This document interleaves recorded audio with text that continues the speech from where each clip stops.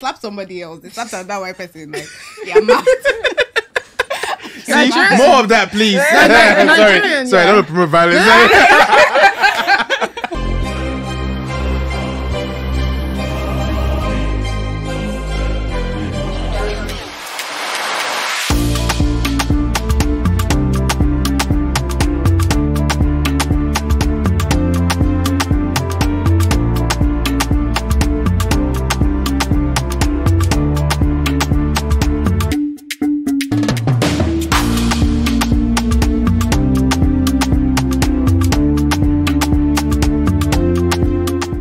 Have you guys had any other good food in Lagos? I had really good lamb yesterday. Oh, from where? Deck next to the library. Oh, Deck yeah, next to the that's library. in Yeah, library, yeah. Really, really good. Okay, was it like lamb shank or? Lamb chops. Lamb chops. Oh, lamb Oh, I chops. love lamb. Oh, I never mashed ordered lamb that chops. when I go out. I love Really, lamb really chops. Is it? When you curve this side, and then you curve the other Yeah, side, you already know. and then you keep the bone to when you get home, and you just I don't like anything with bone, so.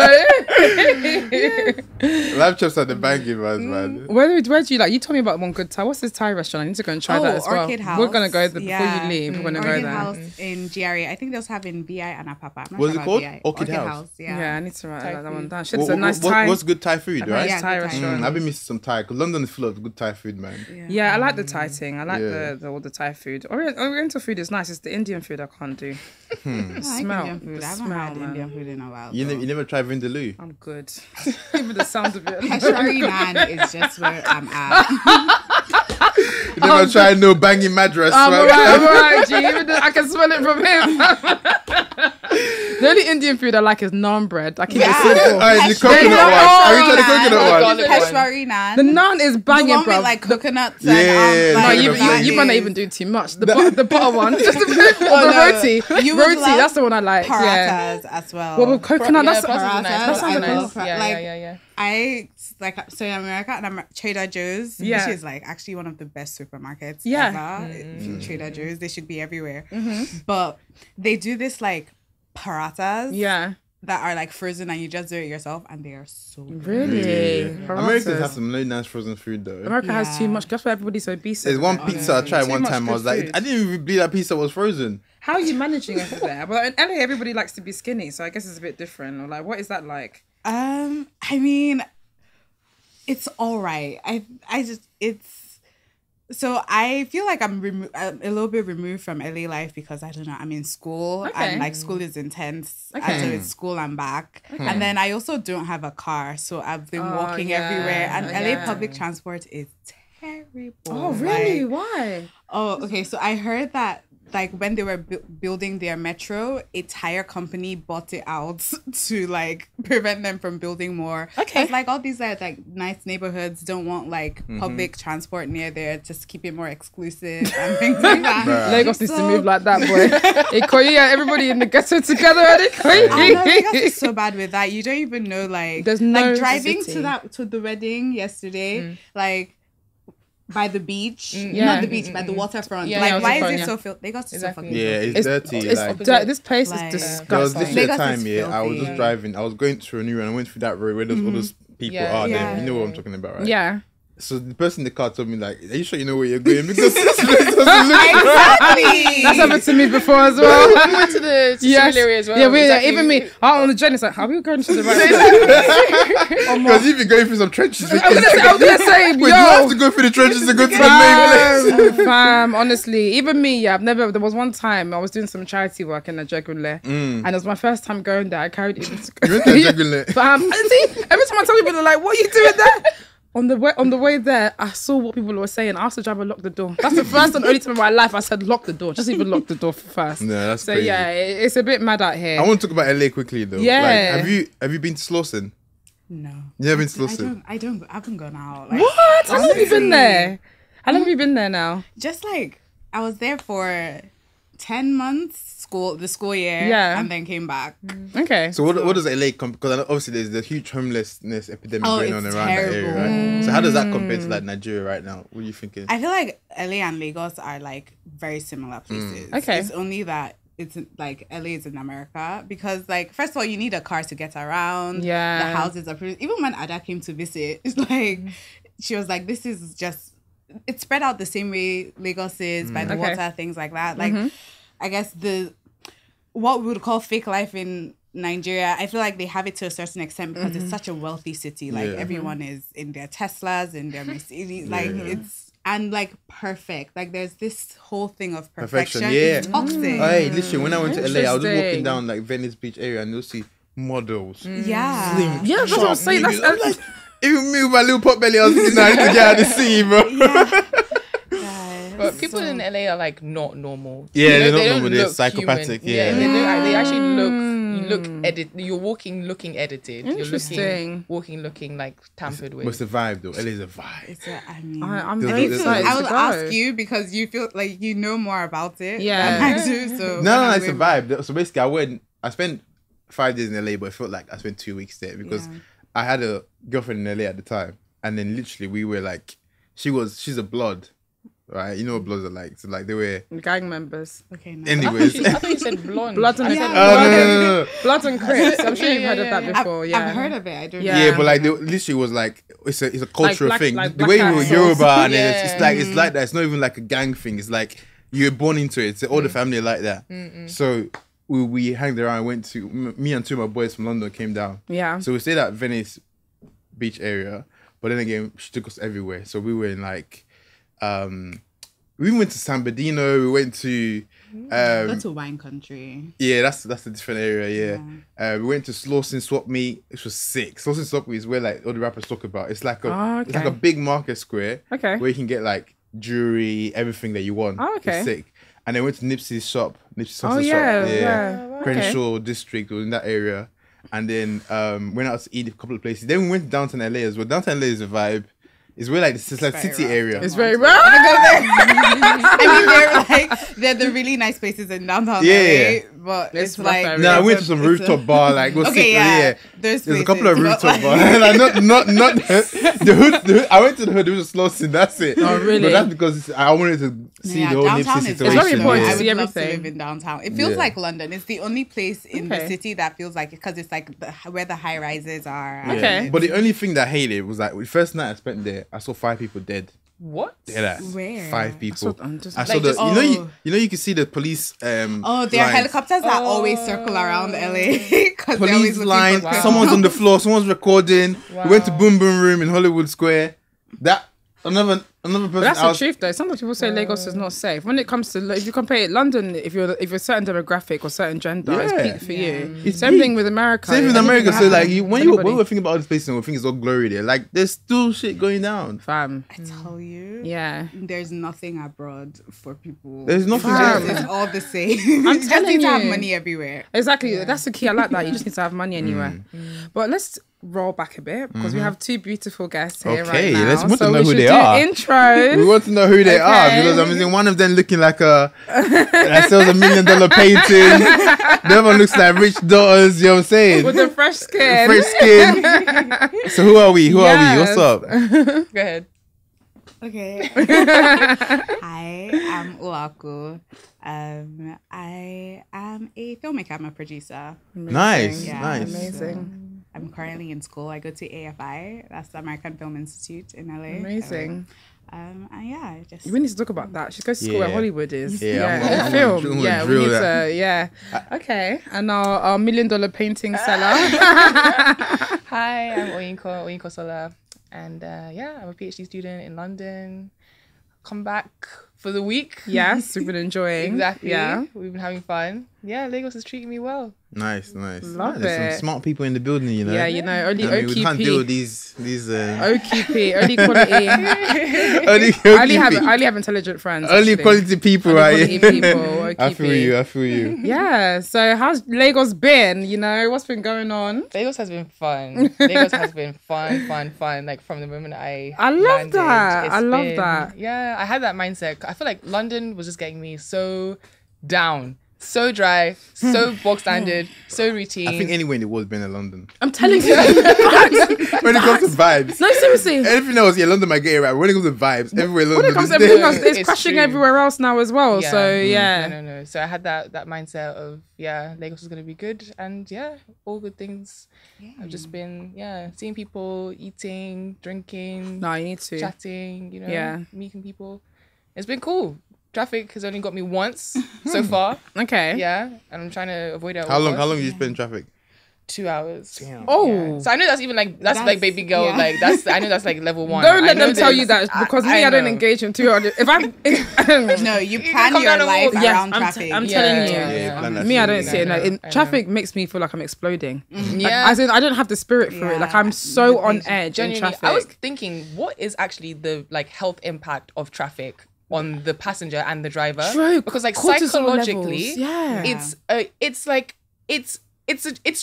it's I don't even know what it is, but it's like No, it increases your like- cortisol levels. That's Yeah. actually a good point. It Honestly. does. It It's actually huge. does. because Yeah. for the driver, you're just like accelerating, pause, like Brain- braking, yeah, and your stuff, brain- yeah, braking, yeah. like Yeah. that's gonna have a toll on your body. But like psychologically, you are stationary in an area of Enclosed movement. space. Like, what does Facts. that do to your Facts. like psyche? How And many that's years in their life would they lose just in? Just- Oh, there's Same studies. There's traffic. studies on this. I've read the numbers on that. I don't even remember carry them in my head because me and traffic don't get along. Right. But that's like every metro city in the world. LA is the same thing. Other places. London has traffic. Yeah, but London. like, But we have back roads. Yeah, Oh, we have back roads, that's Me the and the thing. back roads, don't They're play. 50 miles an hour road I'm there. telling you, I know what I'm doing. I cut this, cut traffic. You can London, yeah. You cut If traffic, you have yeah. the energy to, It's you true. can cut it down. I became an Yeah. expert at that, yeah. But here we only have There's only one road. main Exactly, road exactly. with potholes here and there. Yeah, Ain't no yeah. back roads. Exactly. Dodging potholes like it's a game, you know. Yeah. yeah, just imagine like being caught in traffic in the rain and you don't have AC. Like that's what people do. What about if you're pregnant and about to give birth? You're stuck. What about if you need to use the restroom? You're stuck. What about there's so many circumstances where traffic is literally Yeah. like a health risk as You well. need to start traveling in tour buses, man, with all the amenities in there. So if you're in traffic, you just say, Yes, you know what? exactly. I'll just continue my Yes. day-to-day life. Yes, that's true. Yeah. Fair enough. Cool. So tell me about film school because film school in where Hollywood is. Do you what's guys get that to meet all like? the stars, like all the celebrities and stuff? Not really, but we get like. In LA though, like that's the Yeah, way I they mean, all you chill. cite them, I guess. cite I mean, them. you could, they could be walking down the street. They Oh, could live in wow. your area. They don't live in my area, but they like if you want to find them, you will find them, I guess. Okay, And yeah. they have these tour buses, obviously, that go around, like the TMZ ones that go around their houses. Oh, and, like, really? You actually do- see paparazzi up and down. Yeah, exactly. That's or you can magic. go to like the hot spots. Like if you go to the hot restaurants or the thing, you'd find See them. them. Is it expensive? Can I imagine? Oh, LA, it's when I look at the terribly square mile, expensive. when I look at America, the most expensive states for square mile, it's like LA, New York, and Yeah, and San Francisco. Exactly. Yeah. It's like really expensive. Okay. Yeah. Compared to Lagos. Like relatively on par, like if you want to live That's a the good thing. life I'm telling in- you, Lagos is Lagos is actually expensive. up there. expensive. Lagos is It's London. I'm expensive, telling yeah. you to live You know why we good don't know here. it's expensive, yeah? I know, sorry, I should not say that. But I think I just- Free the realness. no, because like you're just living day to day. You're not thinking about it. But when you actually convert the money, because no amount of naira you put in front of me would I think is money. Yeah. Okay. I get what you mean. You know what I'm saying? So we can't understand how much we're spending. This week I've been here, the naira is like monopoly money to me. It's not real. It's not real. Let me tell you something. You don't move here with that mentality because I did. I thought I was Oprah Winfrey.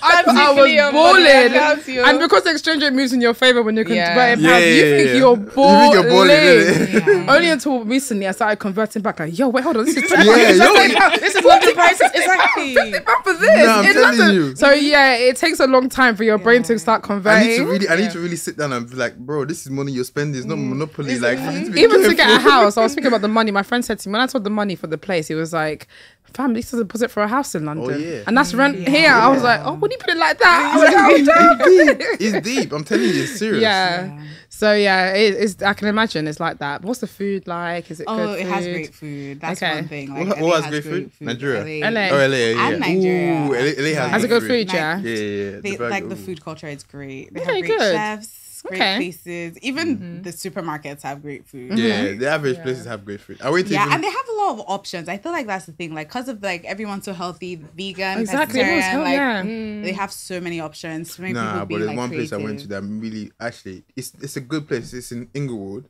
Yeah. It's Roscoe's Waffles House. Chicken and waffles. I went there, right? And this Americans eat that chicken and waffles. I love chicken and waffles. Is it nice? Dry Oh to my me. God. Thank you. No, I feel like my throat. I feel like my throat will be clogged up. No. You need to wash that. You need to wash that up.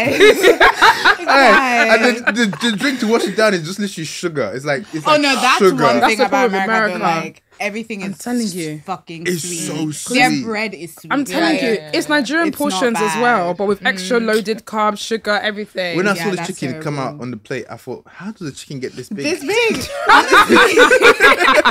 It's unnatural. They pump it with antibiotics and hormones. I And was stuff. like, nah, this chicken was Did you ever see the video of that? Do you see the video? Of I think that? I've seen it. Because Yeah, it was supermarket chicken. That's why when you put it in the oven, the chicken shrinks because it's been pumped with steroids, antibiotics, and stuff. That's why organic chicken is so small. But like, we should get used to that size actually because what that's it the real is. size of chicken. Then okay. And what about you, Miss PhD? Yeah. What's life been saying? Life has been saying, focus yourself. Yeah. So we were having a little catch up earlier on, and she was thinking about writing a thesis in Nigeria. And I was like, that actually makes a good point because it's very stressful writing a thesis. So if you did in Nigeria, where I would love that. maybe just get Well, I can- quiet. well, place. I've got you. Distracted. That's what we were saying. Exactly. Yeah. I had to like block everybody out for like a period of time and just like write. Which is hard. sit I'm and not write. gonna lie. When I first came to Lagos, I was out 7 days a week for about 9-8 months on end. Busybody. All you'll see me is come back, refresh and change, go back out again, come back and change. It used to be the running joke that I just come back to change and keep going. Like Lagos, there's always, and when you're like personable, your phone in a night. Do you know when I changed on one night about 4 different men and said, "Come Zoya, come this." I said, "Why am I on the mind of so many people?" And I'm even trying to choose the best one. Since that day, I said, "No, I need to come Imagine I'm down." trying to choose. Oh my god. Who are my friends? I'm literally. Let's not got started on you, nigga. Don't mind, doctor. Anyways, I was like, wait, hold on. Why am I in everybody's mind to invite to the club? That's when I rechecked myself and said, no, this ain't you. Okay, go back to your computer and your laptop. And Okay. some work, fam. So when you get to Lagos, like the lifestyle will definitely gas someone. Exactly. But that would be amazing. Like, because I don't have to be in London to actually write it up. I don't have to be I would anywhere love particular. that. Yeah, you should come. So I'm thinking like even just like for some months at least, because just take time with the fact that take advantage of the fact that I don't have to be like somewhere. You should, yeah. You should. So I want to dive a little bit deeper into your stuff. There's some stats that I want to really draw up because I'm trying to always learn stuff. I don't Love know it. shit. Yeah. I'm learning all the time, right? So you're writing about children and Nigeria. So I'm writing about. So my project is looking at Nigerian children's uptake of childhood immunizations in South London. Okay, what's some stats that you can just blow my mind with right now? Because I'm trying to know what's going on in that area. Okay, so I'm a qualitative researcher, so the stats stuff is actually something I'm still trying to grapple with to get like some like contextual background to it. Yeah. But of all unvaccinated children in London, as like the latest study, 13% are Nigerian. Which is like an overrepresentation of like the Nigerian population. Yeah. So the question is like, why are Nigerian children not getting immunized? And then the angle that I'm taking is kind of what are Nigerian parent attitudes and opinions to vaccination. I was gonna say, is it a cultural thing? Yeah, exactly. And I wouldn't think so because everyone is vaccinated. I'm not gonna lie, vaccinated. Nigerians are not, or when it comes to people, we're not the most. Pro-medicine. No, we're not anti-vax. Yeah, we're not anti-vax. I'm not gonna at lie, all. Nigerians in everyone is general, exactly. we're not as a Yeah. group of people. We're actually not anti-vax. So this is actually something that I've been seeing. So I've been trying to find like the parents and the children that are not vaccinated in the people I've been speaking with, and it's been really difficult to find that group of people. And I thought I would find that with people who didn't have documents to be in the UK. So speaking with people who came the illegally, illegals, overstayed their visas and stuff. And I've spoken to many parents like that, and all of those children are immunized actually. And it's making me think now, like the source of the data. Because isn't that one in nine? Question. Okay, so Because it's 1 in 9, right? So there's that part. I'll come back to the source of the data. Yeah, part, because I want to address that. But what I've been thinking about now is this concept of like anchor babies and the fact that these parents are seeing their children as vessels through which they're going to get citizenship in the UK. And so they're trying to kind of make the children as British as possible and like as blemish free as possible and do everything by the book, such that when the time comes to file your papers and everything, easier. It was easier, and you can see, you know, this child has done everything by the book and everything like that. So, but then the source of the data issue, I'm increasingly understanding that is an issue of like ethnicity tagging at the level of the GP, because it's not very like accurately done in the GP. And then a lot of it is missing. And then also sometimes like I'm still trying to problematize this Nigerian category as opposed to Black African. I was about to say, because you still have like Black African and Nigerian in the same like data set. Exactly. Cool. So it's not necessarily mixed, very clear why that Nigerian has been like brought out. Who did that? When do we start collecting data about Nigerian specifically? Is it political? This might be a messy episode, but I believe in not filtering myself, and I'm also willing to learn at the same time. I do tend to have some controversial views. So first of all, why is it that people that are not open to certain vaccinations are so demonized? You know, I think every vaccination is different and each serves its purpose. So with the vaccinations that you're researching, are these the typical things that you get when you're born, like chicken pox? Yeah. So I'm looking at like things? routine standard immunizations. Okay. So MMR, Hep B, meningitis, polio, all those kinds of things. And what's the ramifications of a child not taking any of those? Like potentially getting those diseases. Being at risk of getting those diseases. And then carrying, being a carrier. And spreading it to other people. Depleting herd immunity and just general... And how common is that, like, in general? Like, for people that, in this day and age, when we're finding adults with these illnesses, it can always be linked back to not having the vaccination. Oftentimes, there are increasingly more outbreaks in the UK that Public Health England, or they're now called UKHSA, deal with, and there are literal like hotspots where there have been hotspots of like Somali community who have a particular skepticism to the MMR vaccination because of autism, and you see like measles, mumps, rubella kind of circulating in that community. So they have skepticism because they think the vaccine causes autism. Where do they get that from? It's happened. I don't know. You know where they get that from. It's Kunle's sister down the road say, these people, if you give the vaccine now, the shadow will be doing this. You think that, but honestly, I'm not going to lie, because I also have met people on the other side of things, and there's a lot of research online, and that's why I say every vaccine is different. A lot of these vaccines get tested in Africa. There's communities of women in Kenya and many countries that are infertile because we need to really bring that up. That's huge. No. So that's why I said that this topic, I want to take it to see both sides of the equation. Like, you have to just step back and understand that like people believe what they believe for a reason. Exactly. And not like immediately demonize and just try and like, so there's been like participants I've spoken with, and there's one particular woman who at the end of the interview, she's like, do you know what? I didn't know whose side you'd be on. She was referring to me, like, was I like, because I also had to reckon with my proximity to whiteness, I guess, in my research, and what do I represent to the people I'm speaking with. So like she was thinking like, am I like an agent of the state that wanted to tell her, you must vaccinate, this is important, blah, blah, blah. And when she said that, I was like, oh, wow, like, you know, I'm just here. I just want to know what you think. Yeah, it's a research. I just want to you know, accurately document as accurately as possible what people think and just like record that. I don't want to change your mind. I just want to be as objective as possible. I love that. And just because when you first told me about it, because I'm very kind of, you know, I've seen both sides of vaccination, and I know real life people. For example, I know someone, you know, who was injected with the polio vaccine and they're immobile today because they contracted polio. So like again there's COVID as well. The COVID one we'll touch. We'll definitely have to touch on that one at some point too. But so I'm very kind of skeptical. I mean, I want to just bring that COVID stuff about. So what's your thoughts on like mass vaccination of COVID or the mandatory vaccination for COVID-19? Mandatory vaccinations, I think, are tricky. Like, I think in terms of like people's rights and autonomy, it can be, it's I don't know, it reads like, I don't know, infringement to me. But I get why governments would want to mandate that kind of thing, just because of kind of the safety that it provides. But I don't know. It's a tricky one for everyone. Like, everyone has to make their own individual decision. No, I've always thought this. It's kind of a two-way to the coin. Depends on what you're looking at. So in some ways, if the vaccine does work, and because the people that are getting 8 or 9 boosters so far, it's like we never know which one worked or which one didn't work. So you're just shooting stuff into people's hands and they don't really know what's going on, right? So there needs to be a more a bit more confidence in the system, and I think that's what's lacking for me. That's why right now, every time when it comes to COVID vaccine, it's just like, okay, great, but you need to ensure that you're confident about this before you issue other people and say they must take it. Everybody's some of us. I'm be honest with you. I won't say too much. Some of us, had bad reactions to vaccines. Yeah. So some of the root of some of our conditions. Some of us have chronic conditions because of also the vaccine. So nothing is ever one in life. Nothing's ever one size fits all. And I preach this in so many things.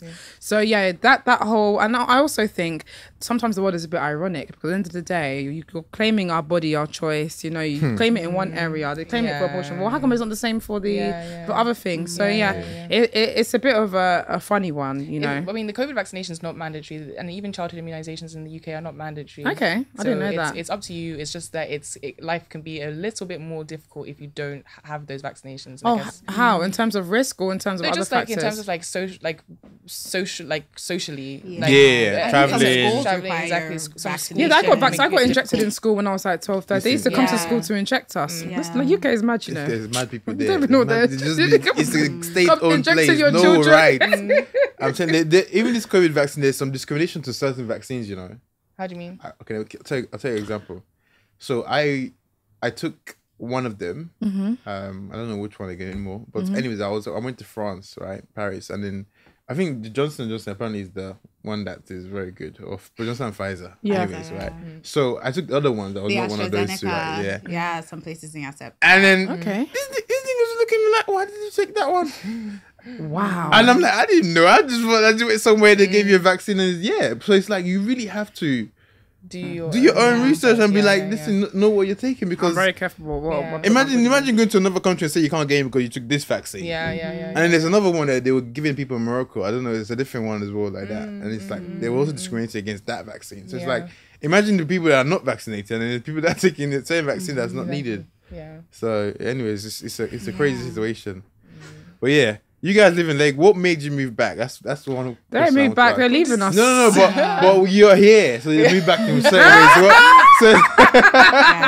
He's claiming you back in Lagos now. We actually need. We need more. I know there's wedding situations. That what made you move to Nigeria right now? I love Nigeria. Like, I love Lagos. Anytime I'm here, I feel good. I feel like I get a dose of like who I actually am. Dose of melanin. I call that dose of melanin. I love it. That is, you feel like things are aligning for you when you come back. 100%. Yeah. So so accurate. Itching to come back. I was here last year, October. And I've just been itching to come back. Nice. I was looking for a reason. Nice. What made you come back? I say I live in Nigeria and I'm in school in LA. Even when I was in uni, I would say I live in Nigeria. I'm in school. Okay, cool. Because where did you go to uni? St Andrews in Scotland. Oh no way! That's a good uni. You went to uni together. Yeah. That's where the princes went to. Yeah, that's a good uni. But it's oil and gas billionaires. That's a good uni, but like princes. Yeah, but I'm sure it's so Oyinbo. St Andrews is quite. But I really got more of like it's an international place. As okay, perfect. It's very international. Perfect. Oh my gosh. But I love home. I want to be in Nigeria. I feel like I don't believe that we should run away from this country. Like, why are you going to run? If 10 million people want to jump I actually think this country's like, better than a lot of places. Fix it. Aside from a few things, it's better here than a lot of places. From a very point of view, though. Yeah, that's the point. She said you need to have money to live anywhere. Yeah. And it's true. Because London is a horrible place to be very on money. It's even worse. This place is better with no money than London. Let's be honest. True. London without money, are you crazy? You're literally. Exactly. But so you're into film. Yeah. How did that come about? What do you think of Nollywood? What do you think of that versus the foreign film industry? Oh, I love Nollywood. I want to make Nigerian film. I want to tell Nigerian stories, tell Nigerian narratives. My whole thing is, like, I think everybody is kind of focused on like projecting Nigeria outside, like taking Nigeria to the world and all of that. But I feel like it's more important to take Nigeria to Nigerians, like telling our stories we're so to whitewashed ourselves. here, man. I hate Netflix. I don't watch anything. I only watch Yoruba film. If I'm watching Nollywood, it's Yoruba on and YouTube. I appreciate that. Yeah, like even new Nollywood, like I'd rather stuff. old Nollywood to new Nollywood. Like that's a classic. Forever. Old Nollywood is a classic though. There's some classics being made in those times, man. Yeah, remember Akempopo? That's a classic, man. Yeah, those days were good. But I'm not gonna lie, I do enjoy the new school. What's this one, Odunlade and all these Messi and all these. I enjoyed it. I literally love Yoruba because there's a meaning behind a lot of it, and they showcase the village life sometimes. And they good showcase stories. spiritual life. Yeah. Very good stories. Very good But stories. the ones that are going to the cinema, I don't watch any of those. exactly. I So can't like they're kind of missing the Nigerian-ness. Essence. Do you know what my like, biggest the pet peeve? essence of My it. biggest. That's why I don't watch any Nigerian Netflix. You know, my biggest pet peeve is hearing Nigerians try to force an accent. It's the biggest turn off in humanity, male or female. I don't even want to be like. I'm from Philadelphia, man. Hey, did you see there's a recent film that came out and this guy says he's a cop in Chicago? I can't remember what it was. Was that Blood Sisters? Blood Sisters, exactly, Okay, or Glamour yeah. Girls or something. Exactly. So those kinds of things, That like shit, I was like, nigga, shut the fuck up. I feel like those kinds of things are just not kind of stories that we should. I'm telling I you. appreciate them. I really rate like the way Nollywood is going. Like people are doing great don't know. I stuff, think like South Africa is better doing better. improving quality, like showing that like Nollywood can be better, and it can and it will. But I just feel like people are not making films for Nigerians. Like Yeah. we're not trying Exactly, to yeah. make films that are like that will Exactly. entertain Nigerians Yeah. or Yeah. mainly for Nigerians or anything. They're trying to make films that For like other the people, world yeah. would like see. By the And time you see a film, Nigerian film, where the babe went to sleep and she didn't wrap her hair, you know that the film is not for us. It doesn't make sense. How can you went to sleep in Bone Street and woke up in Bone Street? I don't first of all, understand. going to sleep in the street. Like, I don't get Well, it. Lagos girls are doing that. Yeah, that's a good point, isn't it? I feel like I don't know. I don't watch Nigerian Netflix, but it shows to show with Lagos. We don't still have There's enough some that are spots. good ones.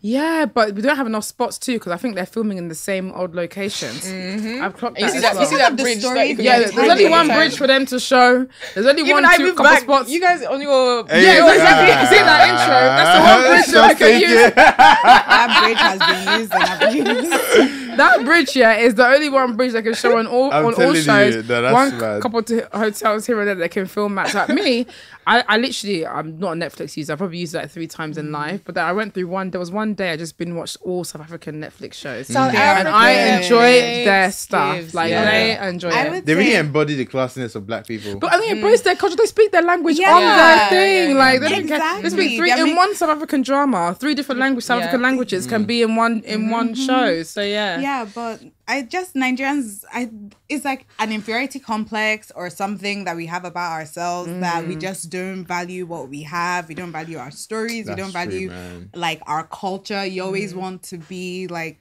something else or Yeah. or separate yourself from people, like separate yourself from like poor people or people that you think are local or this or that. But it's like what you're actually selling is not the films because stories are the same anywhere. Like there are only so many types of stories that you can tell. I agree. What is separating you is like your own like cultural difference, your That's a good Nigerianness, point. your like this. So I feel like that's really what's missing in Nollywood, and I'm trying to I just want to tell Nigerian stories. I want to I want to entertain Nigerians. That's I'm kinda what I want to do. excited. That's so cool. So, yeah, but I would recommend some nice like films for you. No, I feel please like do. you would And enjoy. I always like to know about the money. So when it comes to Money girl. If we get him, money girl. I always like to always understand the business model and everything. So I want to know what the business model of a film is because I've heard films have budgets and some of the budgets surprise me. Who are the ones that fund the film? What is the plan for the film? How does everybody make money off it? Because when you look at it, I'm gonna lie, I feel like a lot of entertainers are overpaid. In terms of people that contribute to society, entertainers, both music and film, they're one of the highest paid in society when they're big. I think they're overpaid. Yeah, but you know I the would human. say like the people, the masses of people are like behind them. Exactly. So, like, I wouldn't say they're overpaid. Like some Exactly. people are overpaid, but like with the volume of I get the the math. Yeah, human they're mind, the generating- human mind is very expensive. So if you can grab the attention of human mind, No, it they've- it what will they've worth a done lot is of of money. like Mate, millions of people. So like the money is going to somewhere. Like it might as well go to the people who are creating it. I think the population has been dumbed down to feed for entertainment Yeah. over other things of Sure. value. Yeah. So that's my point. Like Yeah. the maths is mathing. Don't get me wrong, but I'm saying that they're overpaid for what they contribute to society. Yeah. It's literally entertainment when you strip it down. Yeah. But what a teacher contributes, what an engineer, all these inventors Yeah. contribute. That's worldwide, They're not. though. They're not Back to actually. front. No, let's be real. When you look at the billionaires, I always study Forbes. A lot of it is, Entertainment, especially yeah. Anyways, I wanted to see, so how does the budget work, the business model? How does that work for a film? I'm still learning. I'm still on my journey. Okay, so, yeah. You just produced a film just now. I see short film. But like, yeah, I'm looking Big for budget. investors for my future. Okay. But yeah, so I think a lot of it is private investors. I guess in Nigeria, it's really private investors. There aren't like, there are people, a lot of people, different people invest in films. Venture capital, like private investors, banks, Friends. relatives, benefactors. Like, so anybody can put money into a film. So it's just how, like, I guess it's up to the filmmaker to decide how they want to make that, like, raise the budget for a film. Because there's a lot that goes into filmmaking. It's a huge capital investment.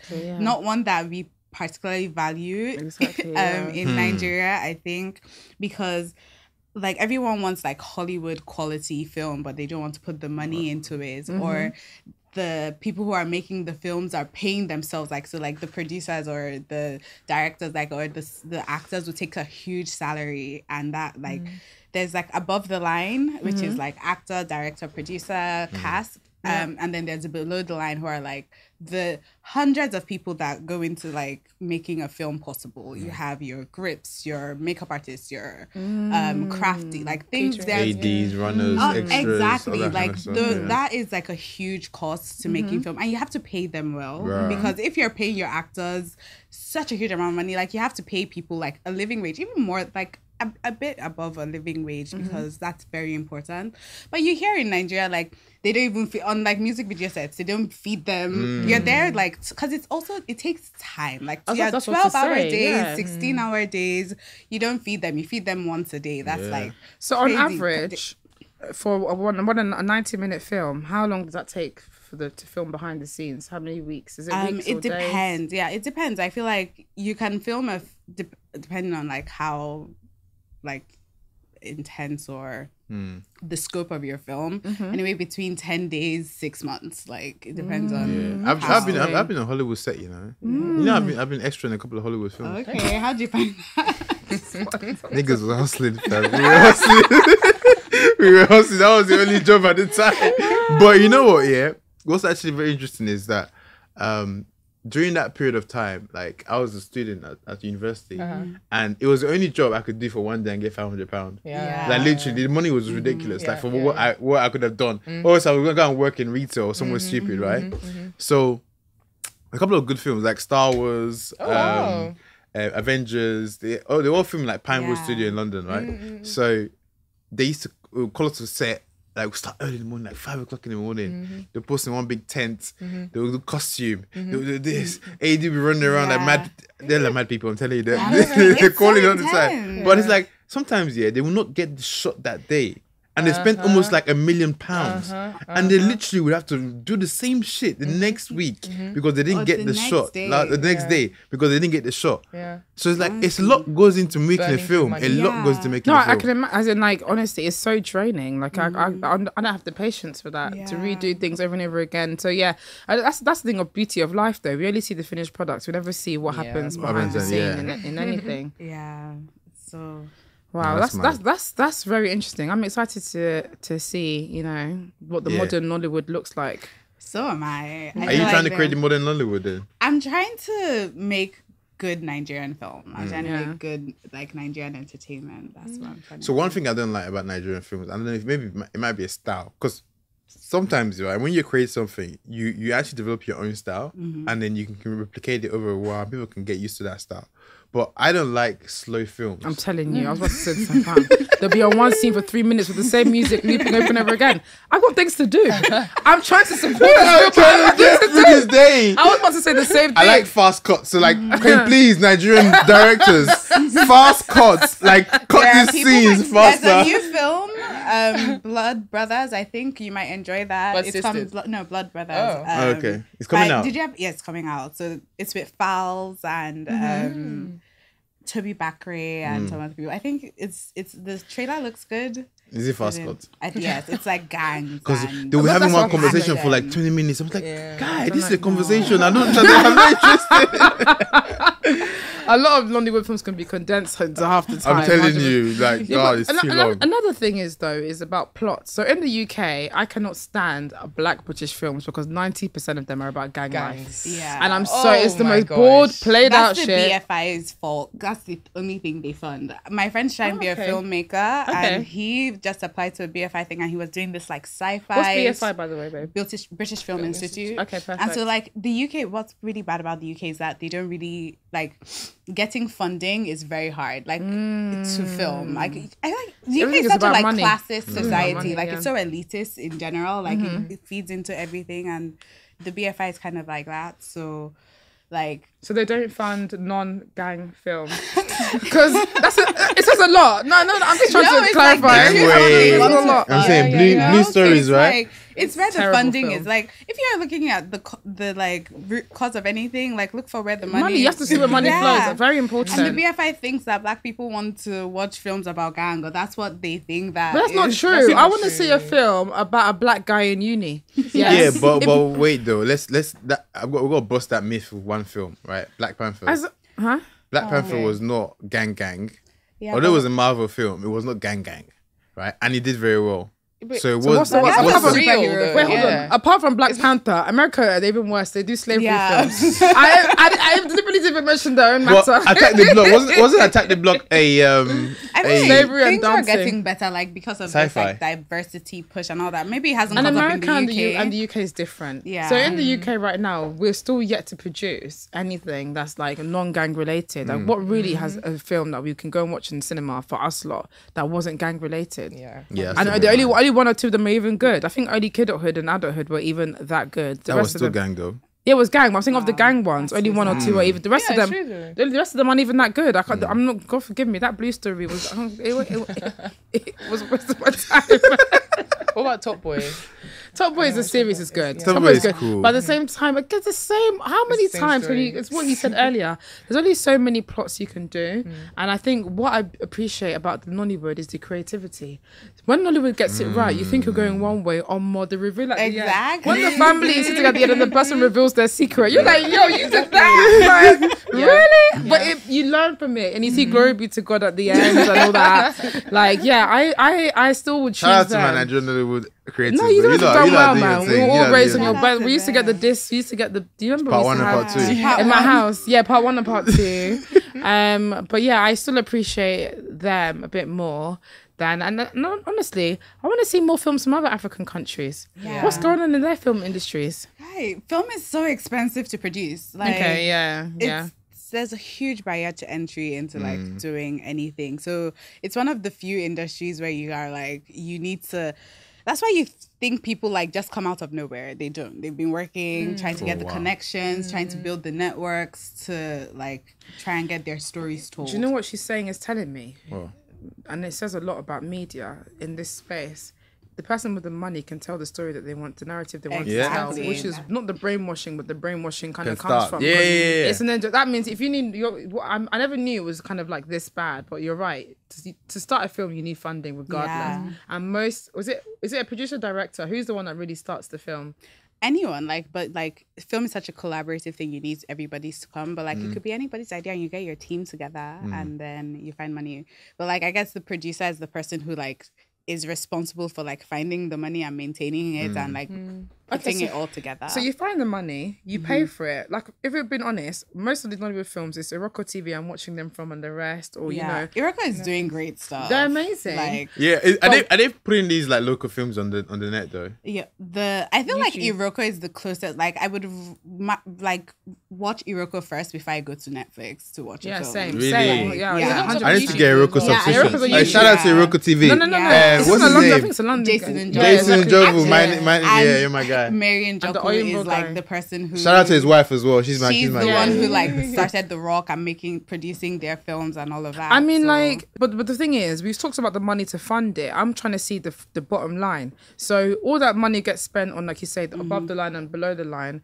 Where does the money get made? Because not everybody's going to cinema. So how do people make money from the film industry? Cinema, direct to video, so video on demand. So if Netflix can license your film and they'll pay you, or they'd acquire it, they'd pay you.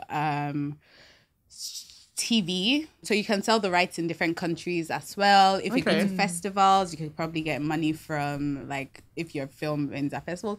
Like, people pick up, it depends on how your film is picked up for distribution. So distribution. And there are different ways to distribute your film. Nice. So how much roughly, let's say we want to shoot a real crazy scene right now of Joy's crazy life in Lagos, right? So I actually have a film I'm developing about Lagos life. If we want to make a shot of S crazy life in Lagos right now, all right, what's the budget? What budget do you think you could put? Let's say we're going to shoot a couple of restaurants, a couple of mad people. Like a film in Lagos, like baseline, yeah. For a film, you need at least 20 million, and that's lower budget.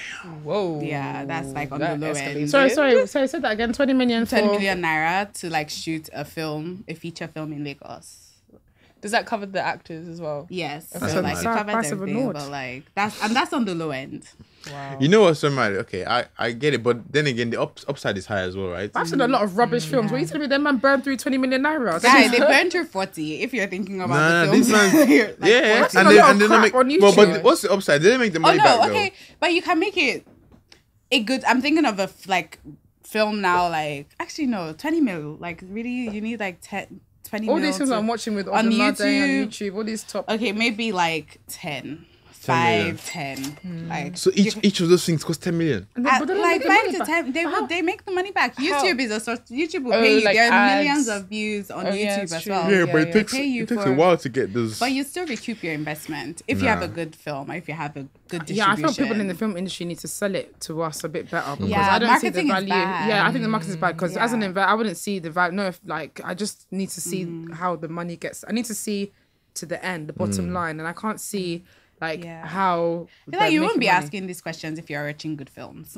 So okay, so it's the value of the of the media. If they're entertaining you. If they are, you would just pay I'm not a film person, to be honest. Who's like the Tyler Perry of Nigeria right now? Muabudu. Yeah, she's they use her. Yeah, she's like Netflix. she runs that. Yeah, she's number one. Yeah, I rate her. I said why. Yeah. Yeah.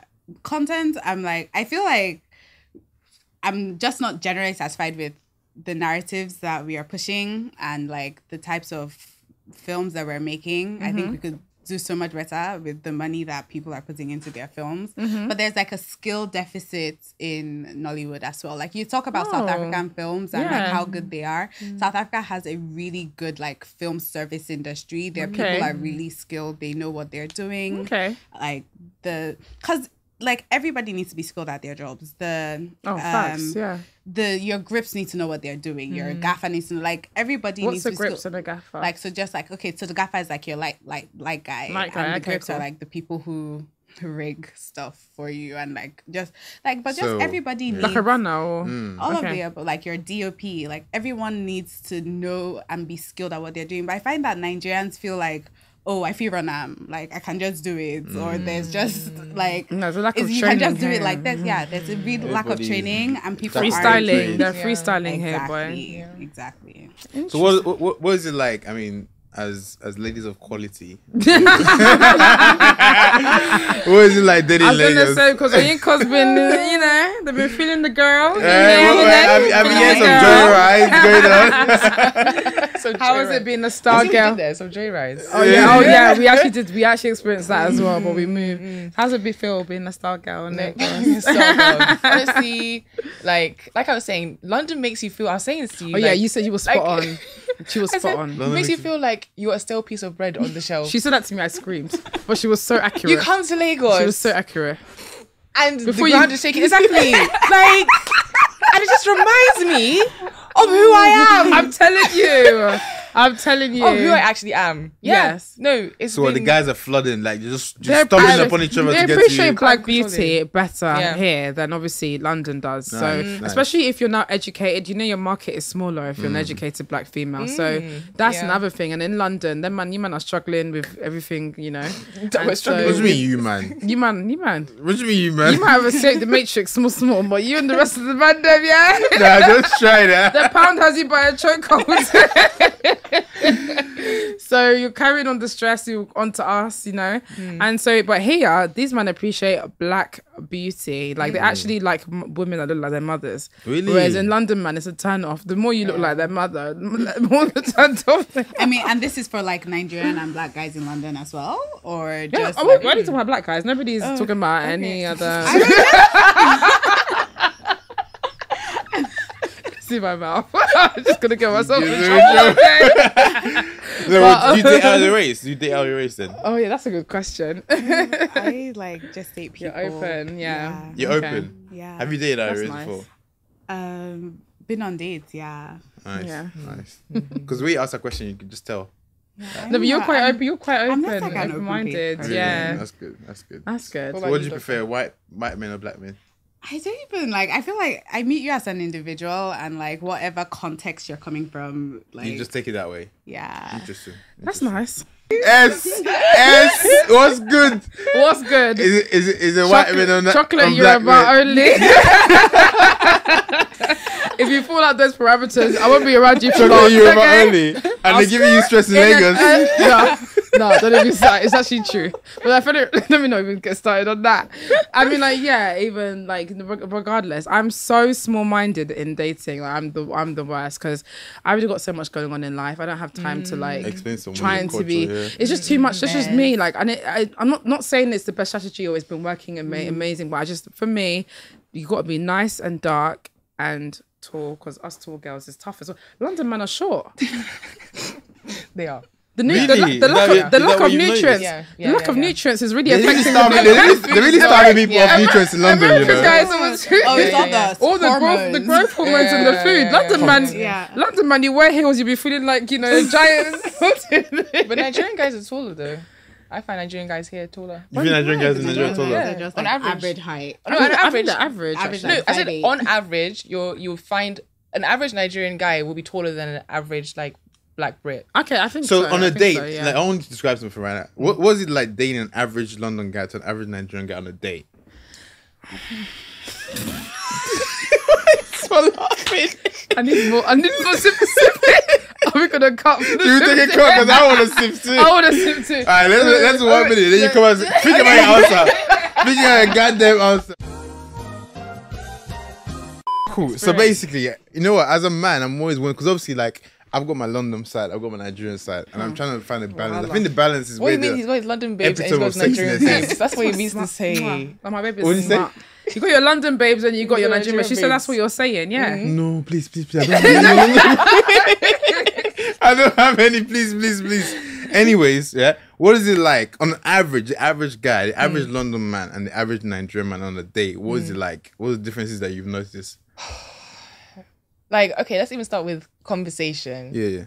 I feel like London guys don't know more than like work, like finance. I hear a lot about like finance, like work, like this happened, blah blah blah. Yeah, I work on the FTSE, blah blah blah. Like, it's So just you're a dating lot of- city boys, but, basically. No, that's what we Yeah. are. What can we? We worked in the Yeah. city, so like, what can we Right. do? Yeah. And like black professional has a very kind of cookie cutter. There's only one real kind Yeah. of like black professional in the UK. But whereas here, Facts, you meet facts. so many people doing so many different things who are Preach, all girl. like entrepreneurs, hustling, moving, like doing stuff, progressing. me. But the conversation is different. There's dynamism in it. You're gonna have different conversations. You're gonna learn something Facts. new, and you're going to like, you know, make, I don't know, deeper connections. And there's people are using their like more of their faculties here because of the struggle. You have to Exactly. like engage more of your brain, but that is quite Spot on. nice to like be around. I find, yeah. Spot on. Interesting. So you're having better conversations. Yeah. Well, apart from the conversations, what other things? Why are you laughing? It's so funny. You're not able to know. What other things have you I'm not noticed here. apart from the I'm a ghost. conversations? I don't know anything. Coming Okay. for you, boy. No, Yeah, this is the last thing, and then we'll move on to somebody else. Talk their own. But like, just like the dating etiquette is just a bit more like, there's a bit more oomph, a bit more vava-voom, a bit more Really, there's more shoulder. energy to put into it. Like, Yeah. I want you, yeah, your mind conversation. That's why you've been going on joyrides. No, don't joyride. Bad boy. We really saw it all. But boy. there's no dilly-dallying. It's all very clear. Like it's much clearer here than in London. I feel like there's a bit more. Yeah. That's good. How about you? What have you noticed? How about you, babes? Oh my god. US guys come Nigerians. I've not dated a lot actually. Yeah. I don't know. I find that Nigerian guys are just like much more intentional with like people. It's almost too much. Yeah. Sorry. Yeah. Sorry.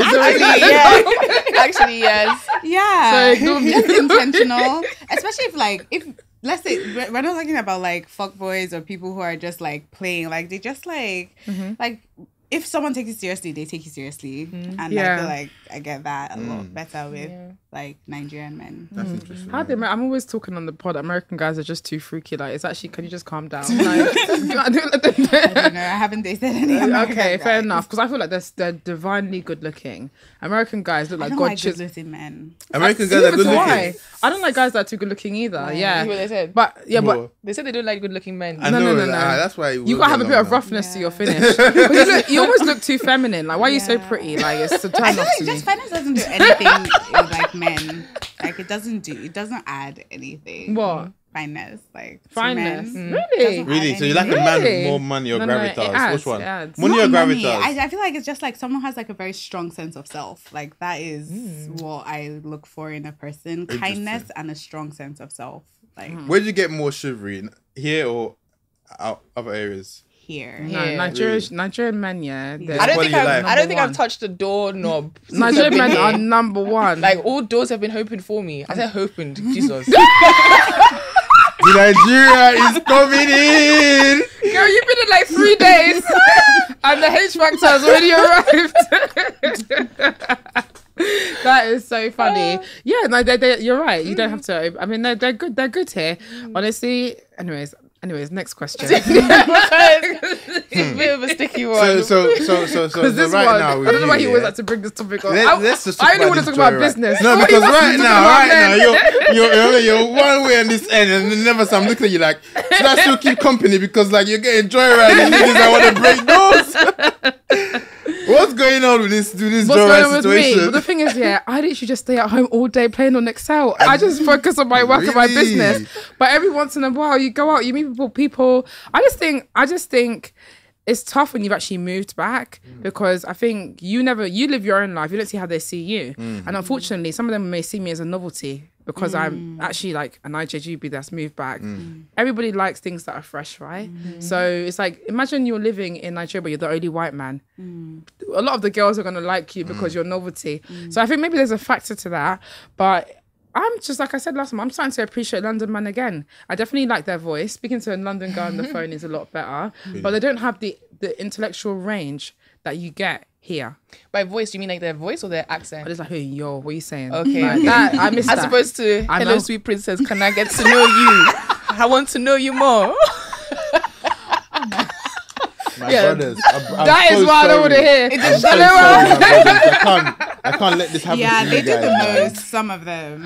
I don't want to hear all that, okay? No, but the way Nigerian guys talk sometimes it can be sexy. You gotta admit, like, Huh? yo, let me send you 2 million. Shout out to my Is that not sexy? shout out to my wonderful father. My man told me, it's like, look, Nigerian man have a very sweet mouth. Ever since he told me that, my mind has always been sharp because it's like, it's not because it comes up insincere. Yeah. Sometimes you're doing too much, and the more if I feel that vibe, Too quick as well. too quick. That's what I'm saying. They're just too quick. It's too quick. Very like front loaded. Yeah. Yeah, but if you know what you want, you're gonna take it. I agree with that, but I think you also have to read the woman and also temper it because if you do too much, you're But you just think gonna throw. London men are too slow? No, London man can be. I just think London man. Yeah, I own the only issue with London man. They'll drag you for time. No, it's the economy. The economy and the environment. British people are conservative. Look at British people compared to all Europeans. They're the most conservative. No matter how powerful they are, they're quite conservative and dry.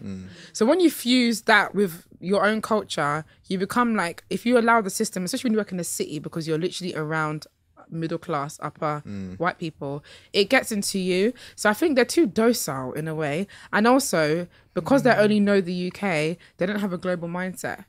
So when you speak to them, and when you chill with your guys, what are they really talking about? Just girls, football. There is the conversations are just so myopic. Whereas like you said, oh my days, every single time. I've never, no matter what, when you go to dinner with a guy, you're right, the range of things that you'll learn in here is so different. So yeah, I mean, honestly, say no to Nigerian men.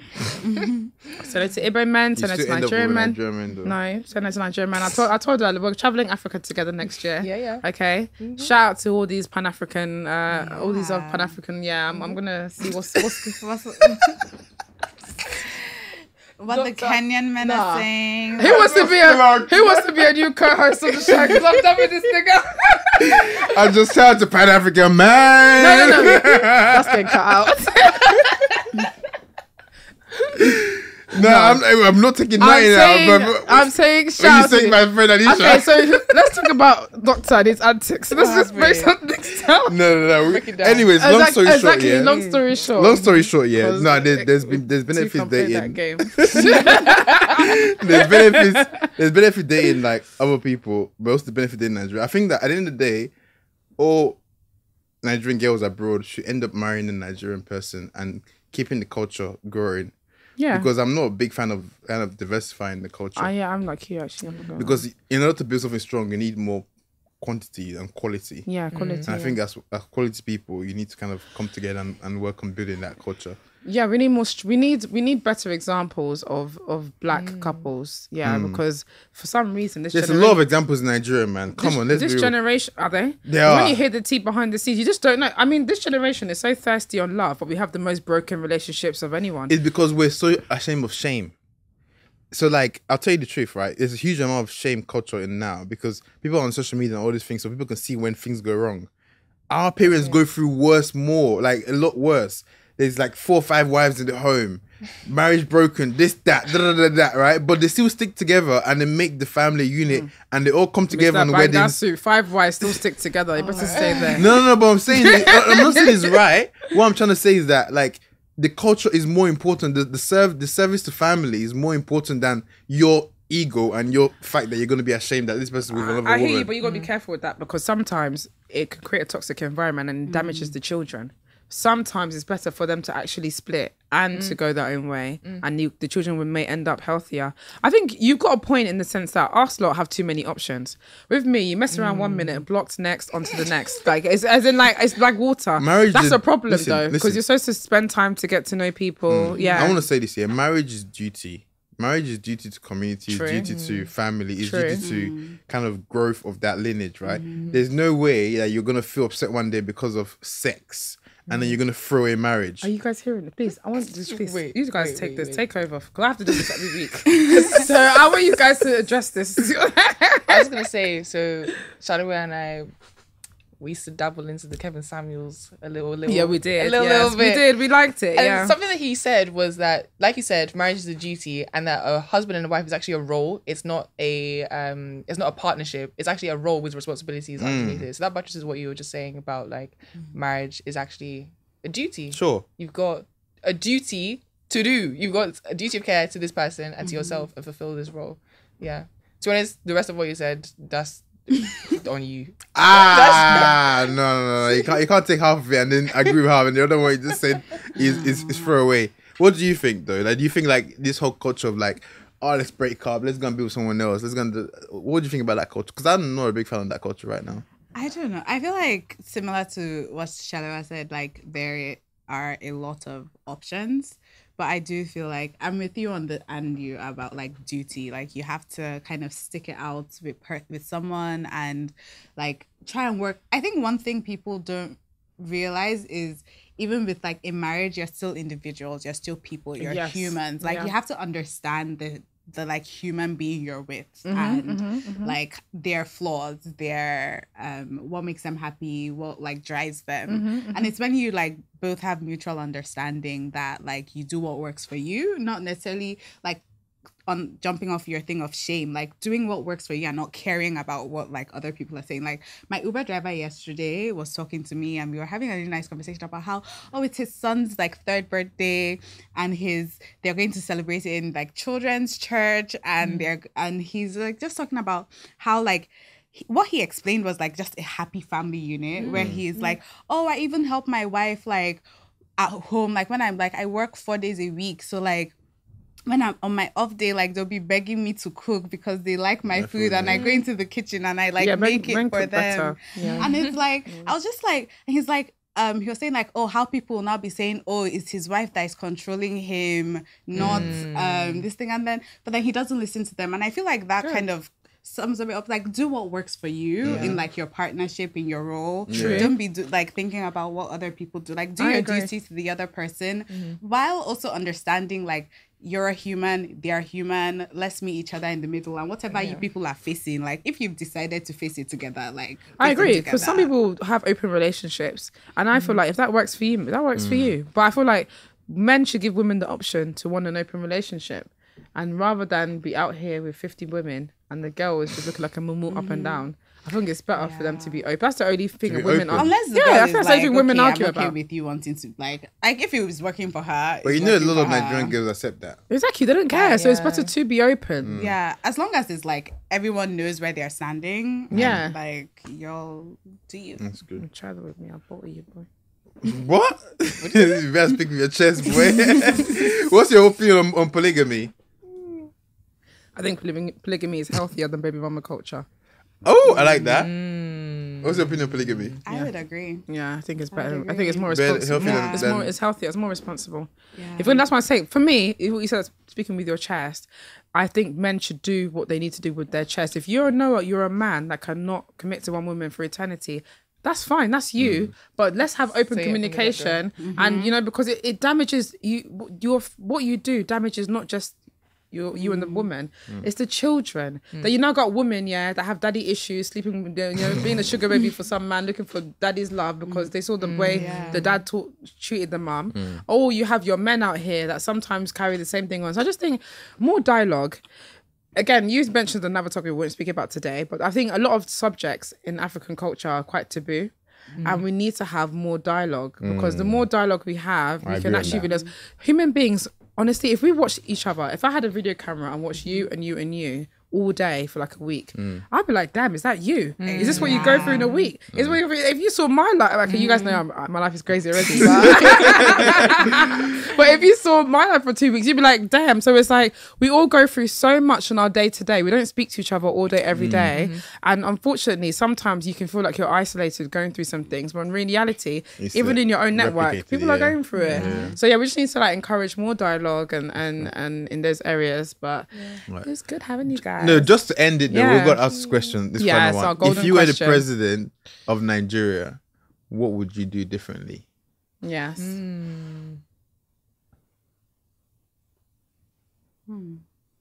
I like the fact that everyone looked at you because, like, I'm very pro-Nigerian, patriotic citizen here. Yes, Team Mama Africa. Yes.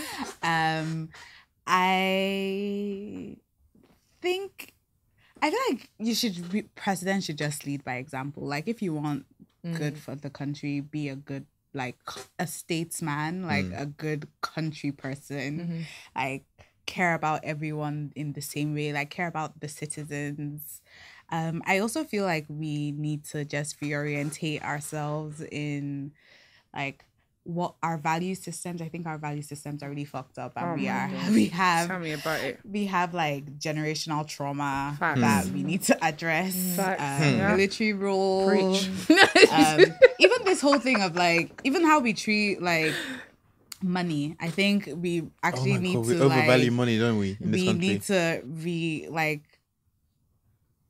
think about like how we actually view money and this thing, because like spraying culture, like love it, spray me money. No, but like it's really true. Spray me money, but like, what are you like? Why are you spraying money? Like we actually value the money. Like it's not like what money can do. It's like the money. Like it's like we actually treat it like it's God. But it helps us though, because money is the amount you used to talk in this country. That's what I'm saying. It helps us progress in life. The problem is because of the first point you made, not thinking about community, we leave the other ones behind. Yeah, but there's getting money and not being smart enough to understand the money. That's the issue. You get money to oppress people. That's the issue. I think it's a colonial legacy, because like the British were oppressive, and it's with like money and. Well, it goes back to the open discussion, because when people experience trauma, you have two options: never to ever do that again, or to continue the cycle. Yeah. And what we see is cycles continuing. Yeah, that's the problem. What would you say, Princess? I think I would look into sweet mouth or do. Mine's a bit different. I would do like something about like the beautification of like spaces, aesthetics. Exactly. I've said this to someone before, because I've said this. Let me tell you what I said one time. Yeah. This is going so the way controversial. in my house, I cried with laughter. That was the funniest thing ever. So basically, I said this, right? So you see in Nigeria when you're driving on the road and then you see all those kids knocking your door, like auction money and all this stuff, right? The government should literally, like, all those people that don't have jobs, they should give them jobs of cleaning the whole Nigeria. You know, cleanliness, it can reset your mind. I'm telling you. That's why this is why this is like the main thing. I'm telling you. Because when you look at Lagos, it looks like we don't care. It's a ghetto. It's a ghetto. It's disgusting. Exactly. Lagos is the most disgusting place on earth. Unemployed. It's really bad. For you to get your unemployment check. I walk at night. It's sometimes filthy. it's disgusting. You got some cleaning, man. Cleaning. Clean everywhere. And think The of the gutters, aesthetics. We don't think of aesthetics. Why are people like building houses and you're just building a block? That's what I wanted to talk about next. That is another thing. Like, your think point of is so aesthetics. critical, because I knew a guy that's a property developer, and I asked him, when in the lifetime of our generation do you think we're going to start building actual properties? I thought you were going to talk about the point that you made when Nigerian toilets are slanted. He said to me, why are the toilets like this? Everywhere you go to, when it comes to, they'll do the whole house. Like, when you go to the toilet, it's just fucked up. Like, you and the sink will be having a conversation. Like, what kind of nonsense is that? Nigerian toilets are messed up, man. I'm telling you. They're having conversations. I just got locked inside. Look at this. Why have we got toilet issues in this country? True. Thank God for my home girl. Yeah, she got her out the toilet. My girl was knocking up stuff. No, Nigeria, so the point you made, I love it so much, because I'm always preaching everywhere on the planet of this earth, in a major city has a rich neighborhood. Nigeria, Lagos is the only city on this world that does not have a rich neighborhood. We have estates that you can live in and you can drive into the estate. We don't have one area. Forget Banana Island and Ikoyi, because then places are ghettos as well. Like, I don't care what anybody says. I will go to tell you Ikoyi is a ghetto. There's nothing in Ikoyi to distinguish you from the rest of Lagos. Like, you're still seeing the same kind of faces, traffic, vibes, rubbish, smell. I walk at night. I'm such a were. Sometimes you just, because we're in London, we walk sometimes. We walk. I can't walk in Nigeria. I was they were worried about me. I was walking at night. I go for walks. The offensive odors. Guy, what would it take to close the gutters in this country? Like, what would it take? I feel like I'm going to catch all this vaccination thing you're talking about. I'm not from my own childhood vaccine. I might set up a foundation who just dedicate to cleaning Nigeria. I was going to do that for the beaches. You know, one thing I noticed, there are no bins anywhere. Like, Good any point. city you go to, Good like point. every 10 meters or whatever it is, there's a bin. We don't have a bin That's culture. a good point. Like, It's a good put point. bins there. Tell people to. Like, Rwanda's very good at that. In fact, I think like the fact there are no public bins anywhere anywhere is like a problem. That's why you're at the beachfront and it's dirty. Have you tried to If Nigeria is clean, do you know how beautiful this country will look like? The beachfront, don't get me started on that, because that's another point. Like, if you think about it, what kind of society are we where men just like urinate in the street? No, genuinely, do you remember that last one? If you saw the way I screamed, I saw Willie live and direct. I screamed. These men were laughing at me in the car like, what have you been here? It was rain. It was pouring with rain. I saw fresh Nigerian Willie onto the thing. I was like, I cannot do like this country is traumatizing. Nah, but the reason why is this here. If you go to somebody's house, right, and it's very clean, don't you even get scared to even put the cup on the table? Because you're like, oh no, it's standards. Let's put a coaster. Let's make sure the water is on the table.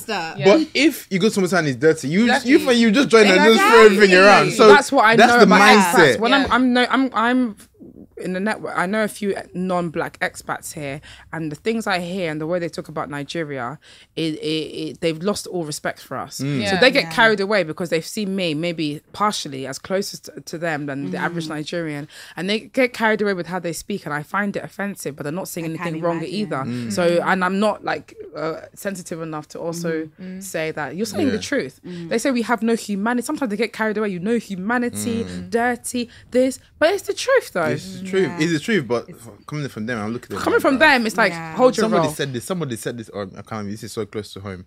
But somebody said this to me, and they were not of our race, right?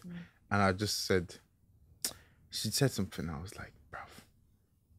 I just, you know what? It's like you can't say that. If I was in UK right now, I would hot you up for saying that. But what did they say? It was just like, I think they were in an airport. Okay. And then she was like, because I was a white woman talking to you. You. Look at her, Teddy. Another Nigerian nigga. Not me. There's another Nigerian. She was talking about her experience in the airport in Nigeria. Okay. But she said it from a privileged point of view. Like, I'm a white woman talking to you, so you should treat me differently. Yeah. See, I really... because this is definitely going against the books. But that situation happened. I was like, you would never say this in London, boy. Guy. You would never say this in London.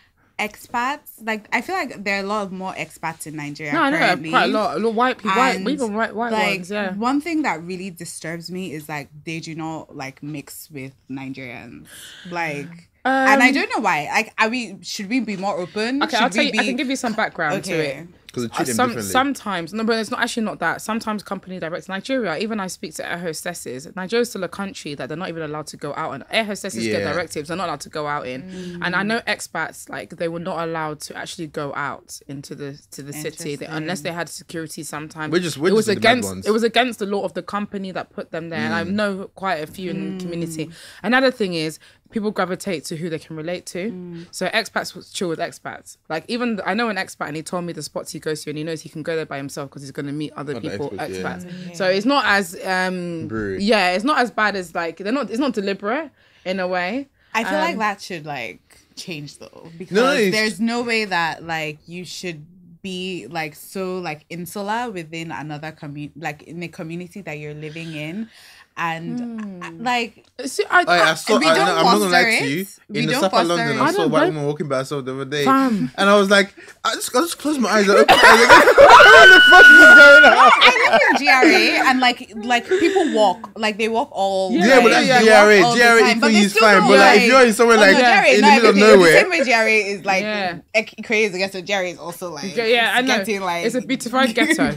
Yeah, I mean, again, funny enough, this is ironic coming from me, but this is the one time I'm going to go the other way. I don't think it's that bad, because when we go to think about London, no matter how much people say London is multicultural, do we not go to our own pockets? Yeah, we do. We grew up in a non-black area, but let's be honest, all of us Nigerians in that area they all know each other. We still gravitate to your kind, so I don't knock them off too much for that. I can't lie, just maybe because I've just been around enough of them. What I do knock them off for is getting carried away and the way they talk, because at the end of the day, if you've got siblings, you can bully your sibling, but outside, nobody can talk to my sibling. I will kill you. You cannot do anything to any of them. So it's the same kind of approach I have. Yeah, I'm not a fan of anybody from outside of Nigeria, of a race, coming back and talking about Nigeria. Exactly. You know what, the funny thing here, like, listen, we need to sort that out. I'm telling you, the day I'll see one white person chat shit in Nigeria, I swear to God, I'm going to come for you every mic. Because you know what I'm saying? Because we're paying you, like, you're here to get money. Like, don't come be rude as well at the same time. No matter, like, there's one video I watched of one guy was being rude to like a petrol pump guy or whatever. It was very, very disrespectful, and it was from another race. And I was just thinking, bruv, like, you would never try this in front of me, you know? Like, they would. I'll come out the car. I hate to be devil's advocate. Yeah, go on. Yeah. No, I saw this video of this guys. They were playing golf at a Ikoyi club or something, and the younger like white son or something like was chatting shit to this guy. Okay. And then the guy slapped him. He was like, sorry, he was trying to fight. Who slapped him? The younger guy was trying to fight this older Nigerian man, like an uncle. Like, you want to fight, like you're doing disrespect to your uncle. He slapped his face. He slapped the white guy. Then he started this thing, and then they slapped somebody else. They slapped another white person. Like, yeah, mad. See, more of that, please. Sorry, I don't promote violence. But Nigeria will do that. Other African nations, they don't. That's why you see China take over Zambia already, or other places. And if we're not careful, so Nigeria, we still have some liver to fight back. No. Yeah, Nigerians have a very strong sense of self. I would see racism outside of Nigeria I might just talk about it and not address it fiscally. But if you're doing this in Nigeria, Zero tolerance. Zero tolerance. Zero tolerance. Zero tolerance racism in Nigeria, boy. Again, I hate to do this in this circumstance, but I just want to put something out there. I have to because it's important. Human beings are wired to take advantage of what they know they can take advantage of. Yeah. That's why Damien asked me a question the other day. Exactly. Even that's what I've come back. We say this place is lawless, it benefits us. Yeah. So when you come to an environment that people don't respect themselves, how can you respect them? Yeah. So what we need to do is, yes, we need to deal with people that get carried away. It's the Chinese that are abusive and the Oyinbo that come that are abusive. We handle them, but what we need to channel more energy to is ensuring that we as a nation respect ourselves. That's the main thing. Because let's be honest with us, we don't. We really don't. I feel like we don't know, like, have a sense of agency of self. Like, we have a strong sense of self, but like not where it matters. Like, it's like there's like a pride, but it's like not rooted in anything. Ghana has that though. Ghana has pride. that. I like that. Yeah. Because Ghana has. I remember I had a story about a guy saying, Ghana has a centralized, or I don't know if it's this particular area, had a centralized water system where everybody has a similar, like the way London is, right? Nobody has their own tank. Yeah. So this guy was just opening the water and was just wasting it, was pouring it away. And then somebody was like, why are you just wasting Ghana's water like that? Like, that doesn't make any sense. They were checking the person who opened it and just left it pouring.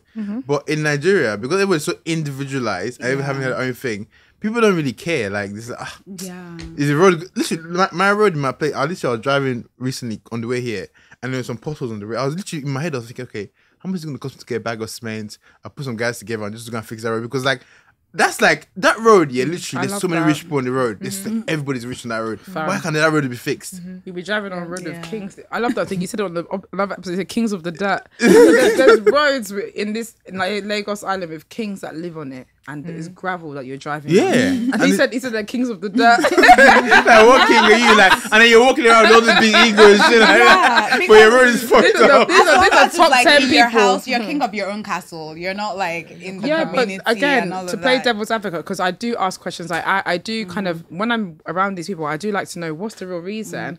And unfortunately, sometimes it's bureaucracy. London has bureaucracy, but it's different. London has bureaucracy because you need to tick the boxes and tick your, Nigeria's bureaucracy is ego and paying people off. So what happens is some of these roads are state roads, some of them are federal roads, and the politics behind that is another conversation. And that is why some of them want to fix it, but the stress they will go through. So as us lot, as every day, we're like, oh my God, what the hell? But then by the time you speak to the ones that even sometimes have the will, it's just not as simple. It's not as simple. I agree with you. Yeah, someone wanted to fix a road because also Jerry has bad roads. Yeah. Like, someone wanted to fix a road that they kind of contributed to spoiling. He used to like empty his pool out into the road. No. I tell you, it destroyed the road. So apparently he wanted to fix it, but then the government told him, or local government, or whoever it is, told him to pay 10 million naira on top fixing the roads. So I mean, instead of it, like, we could like adopt it as like tax incentive, fix a road, like, you're like reduce tax, that kind of thing. But no, you pay like, that's a good one, 10 million naira on top the money you're still going to pay to fix the road. Nigeria messed up, man. Anyway, that's reorientation. We'll get there. That's some good gems you've given us there. I'm gonna. These are future presidents. They got some good ideas. My dream job is to run NTA. NTA. Queen of media then. So future. I remember when I was young at 9:00 in the evening. We just my dad would be like, everybody run away, we get on TV. We just turn on NTA. We just turn on NTA. I just see one motherfucker that I've never eaten in 2 weeks on the teleprompter. I'm like, up tonight, Nigeria. With their fake British accent. I was like, this is something one big troll. I'm telling you, the troll, man. Troll, man. It's a troll. No, it is a good shot, though. It's a good shot. It's a good shot. Right, they need to refurbish that whole station. Yeah, thank you for coming on, guys. Thanks for having come again. Definitely.